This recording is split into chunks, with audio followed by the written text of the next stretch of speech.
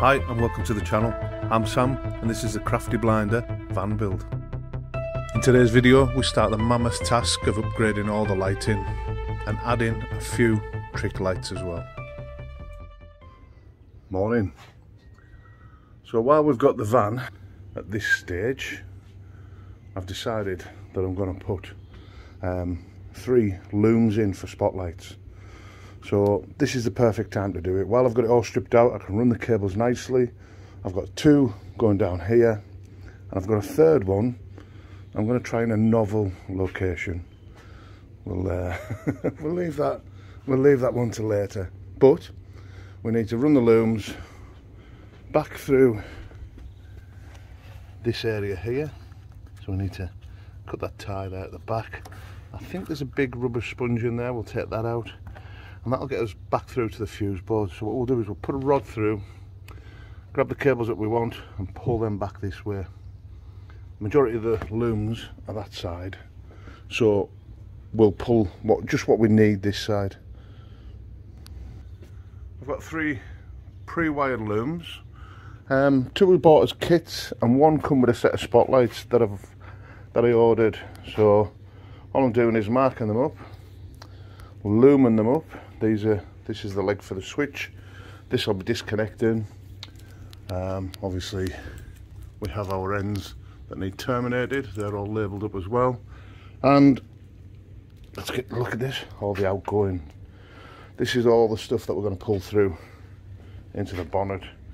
It's quite a length there, but I think once we've got it loomed up, it'll be a lot easier. So last night I was looming these up, put the tape down somewhere, and I can't find it. Can't be too far away.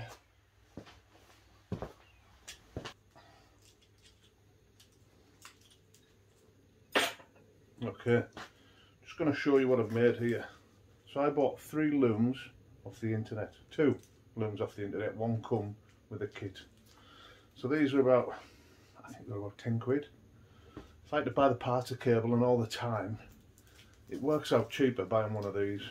As long as you're not going to put a big heavy load on them, I'd recommend these. So what we've got here is, these go to the switch. So this will be inside the cab. This is your power side of it, all individually fused. So we'll put that to a supply as well. That'll be in the cab. And this leg here is the leg that goes into the engine bay. So what I've done is I've lashed all 3 together and created a loom. The same with the switches. So when we're threading this behind the dashboard, away from the switches, it's all going to come as one. We can tie it back as one and it'll make a tidier job. You don't want lots and lots of cables hanging everywhere. So this is our loom. We've now got to put it through the bulkhead. So there's a cable tie to cut, a bung to take out, and then the cables to feed through from the cab. So what we'll do is we'll push a rod from this side through. Let's get on with it. We're going to cut this tie off here. This will allow us to get in to the cab. That's that off.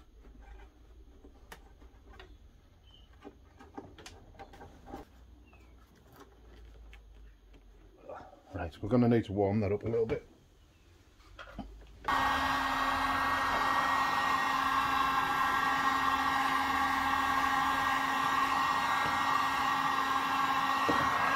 There we go.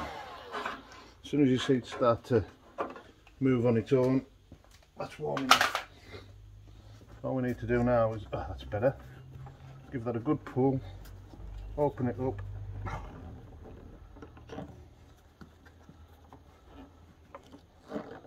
There you go. So that gives us access now into the cab. Just need to put one of my rods through. Give a little twist as we're pushing it in.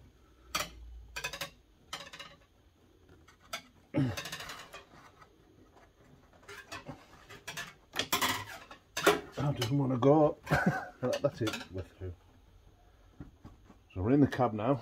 So we'll go the other side and we'll lash on what we need to pull through. Okay, let me try and show you this. So you should be able to just see the end of it there, yeah? So what we'll do now is we'll feed that up.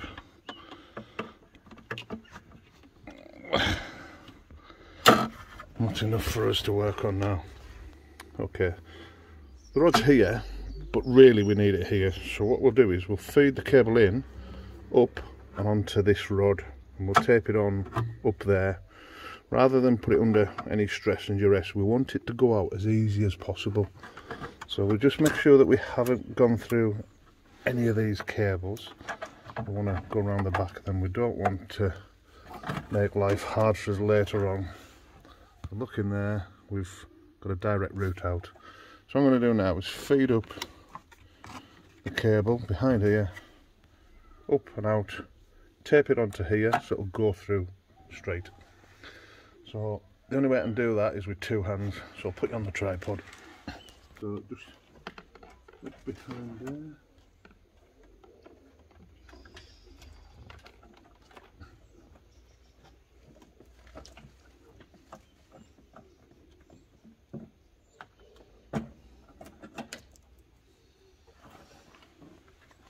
So what we're going to do is tape it on that way, so when we're pulling it through, it just feeds itself back in. So start on the rod first.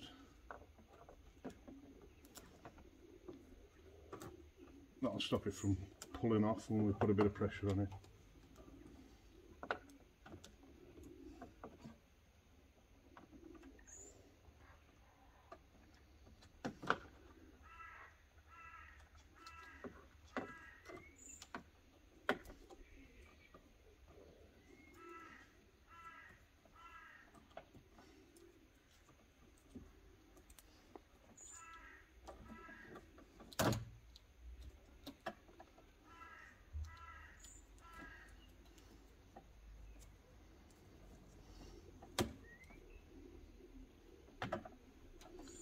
Right, so we are good to go now. So the thing to do is just push that through as far as you can with your hand. Right, it's catching now. I need to go back on the front and just ease it through.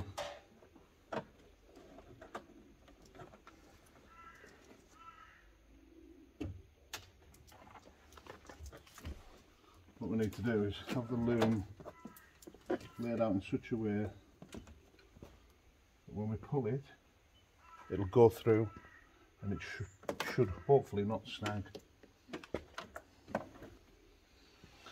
Let's go and have a look.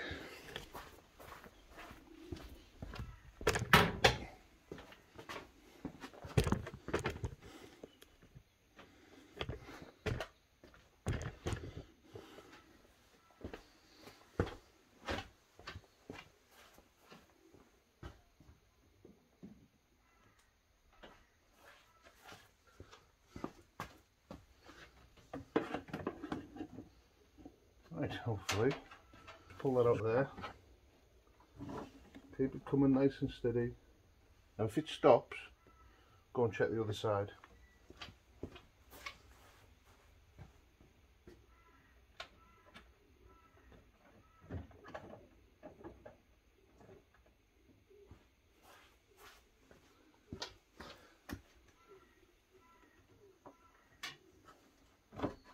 It's just the second lot of cable ends coming through. So they're through now. Go and check again.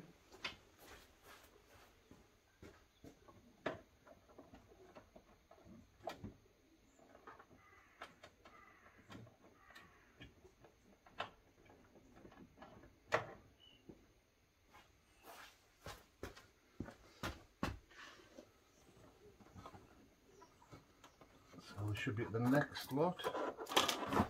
There we go.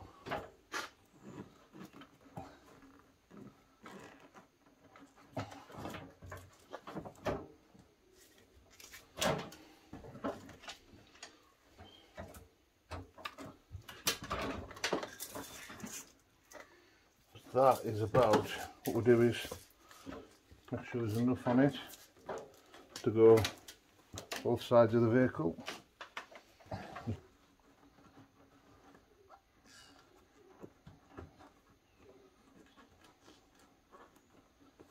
So all I'm doing now is I'm pushing the seal back into situ, because we've pulled a little bit of it through when we're pulling the cables. Now it's like a sponge material, but when it compresses, I think it seals up as well. So we'll work that back in.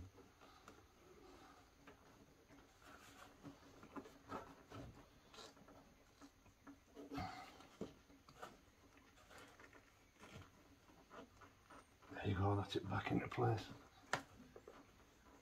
I'm happy with that. Yeah, we did pretty well there. There's all the relays. Now I have to find somewhere to mount all this gear. Okay, we'll start with the switches. I'll take them behind there.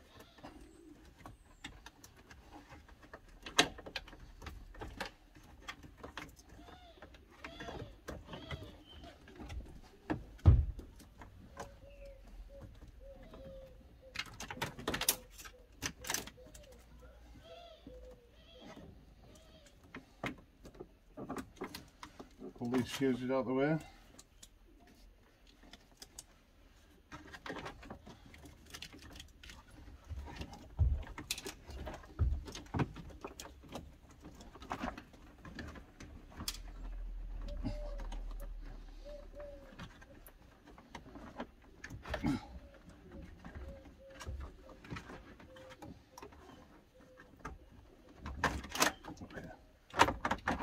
Get the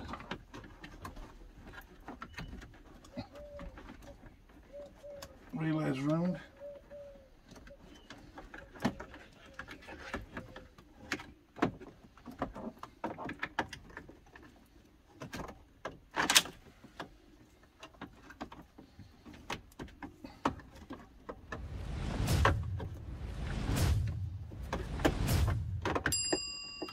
Hey. So, we're going to mount these. Oh, just pull the relay out. Make sure we did it in the right way.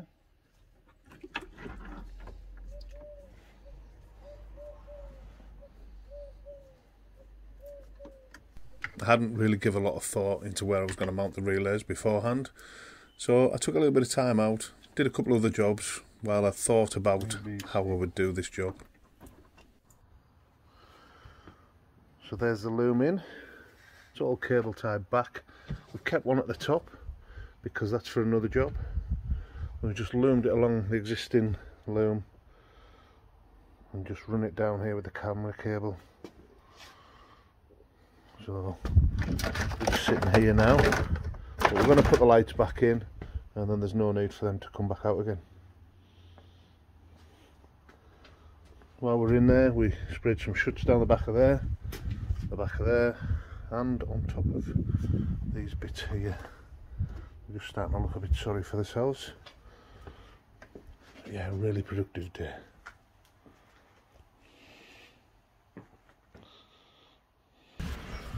Well, storms are back. Short-lived. We had a nice break in the weather yesterday, and I took full advantage of it. I've done the front bumper, the wheel arches.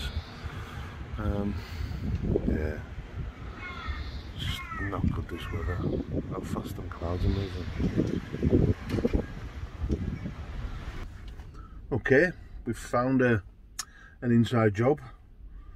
We're going to try and run these switches across. Now I'll show you what I've done. So the other day I was playing around with this area here. Let's see if we can get a better shot of this. So you can see it comes with slots in. Now I started removing these top ones just so I could put the banks of switches in. I've got 3 to go in there so far. I think I maybe need to take the 4th spar out, and we might need to make up a piece for the end, just like little fillers, but we'll have a look at it now, see how it is, and we'll feed the switches through. We can always we can always come back to that, but we'll put the looms through now. I've got the radio out and I've got the dash exposed, so we'll run the cables through. I've already made a loom, as I said. It's just a matter now of getting it to where it needs to be.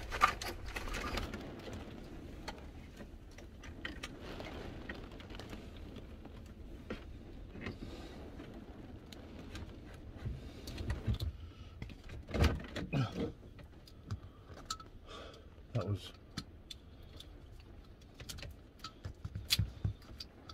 a good idea on my part, I think.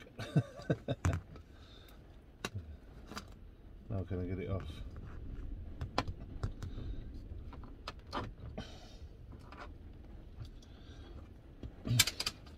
Somebody once told me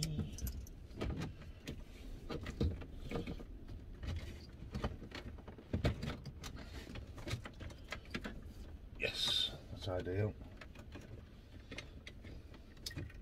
The only thing that makes sure that we don't interrupt or foul anything.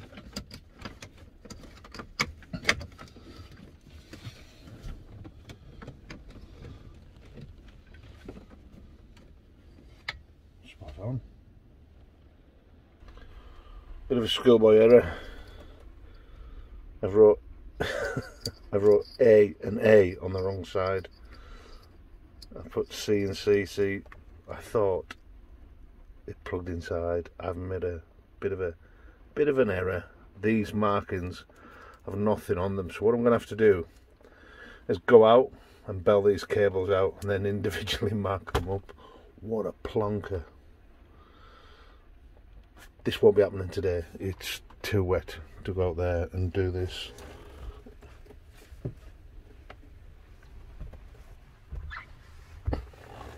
Way too wet.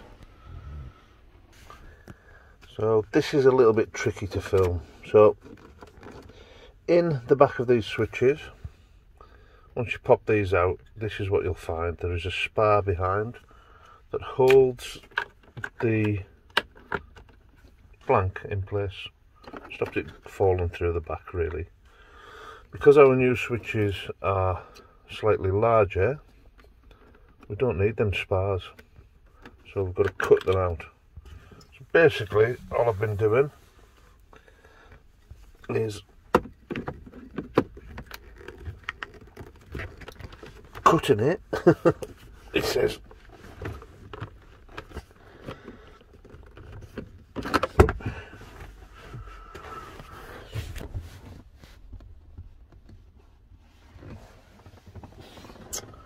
try not to drop it again. So all I've been doing is basically cutting it.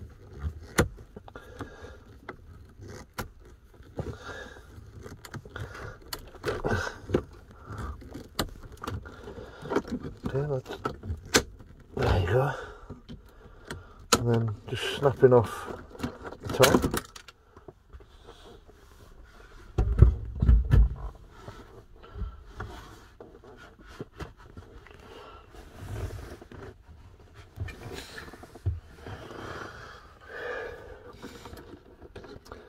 That leaves quite a lump there. So what we'll do is I'll nibble a bit more of that away. I don't know if you can see that. Now we've got the top off. That should just bend over.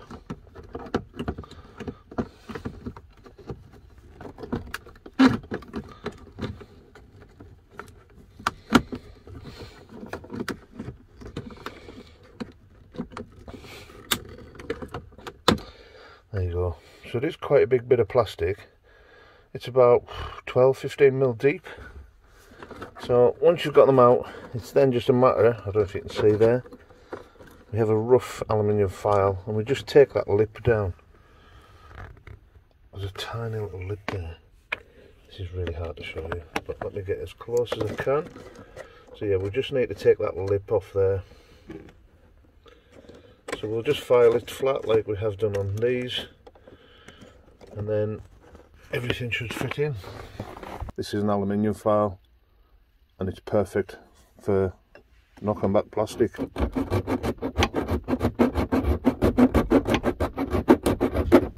Okay, so we've filed this out, we've tidied it all up. It's just now a matter of fitting the switches. They come with like a little neoprene rubber seal on them, so I'm leaving that on, just in case that stops it from any squeaks or rattles coming off the switches.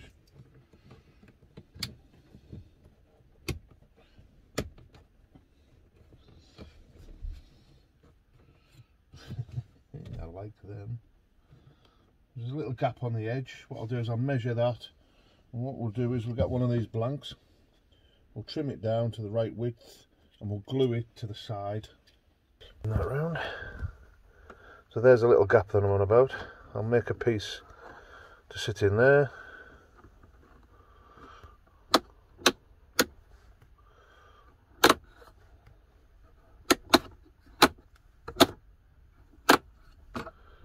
I like that. Okay, we've made a little filler there now for that piece. We're just going to hot glue it in. Wish me luck. So it doesn't look too bad. I just need to dress up that glue later on, and it's gone off, and that should be alright. A little bit of glue slipped through. What I'll do is when everything's dried off and it's set, I'll just run a Stanley blade through there. Tidies it up, takes your eye off it anyway. I'm happy with it.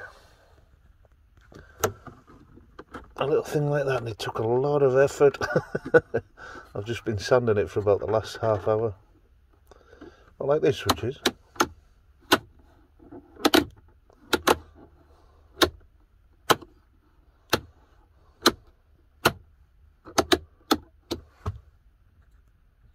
Tidy. So rather than building a big bracket there, I'm going to mount the relays on here.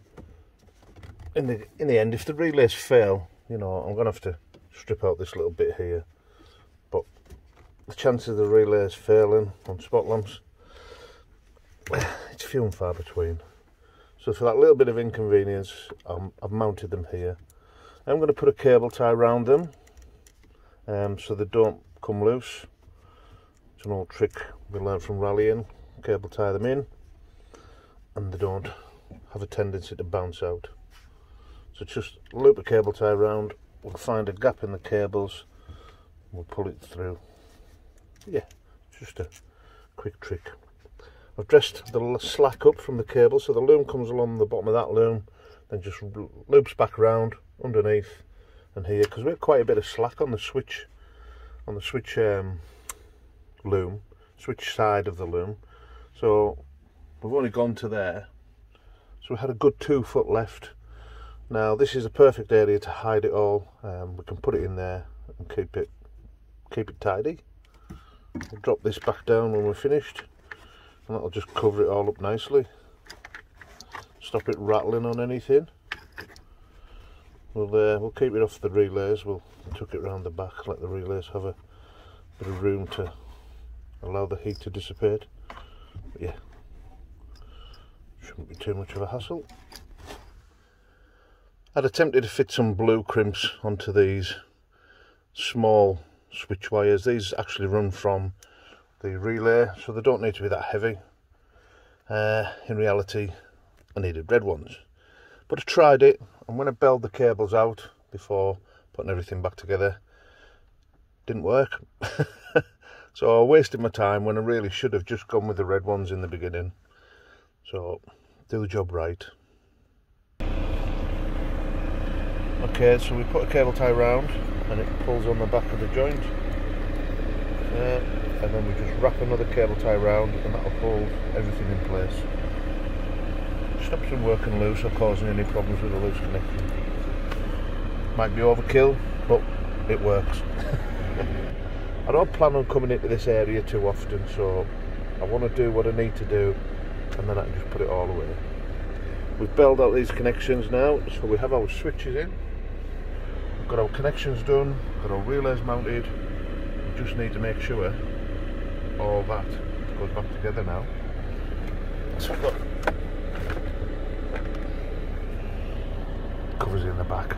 get it. So we'll just make sure the cover goes back on and doesn't interfere with anything.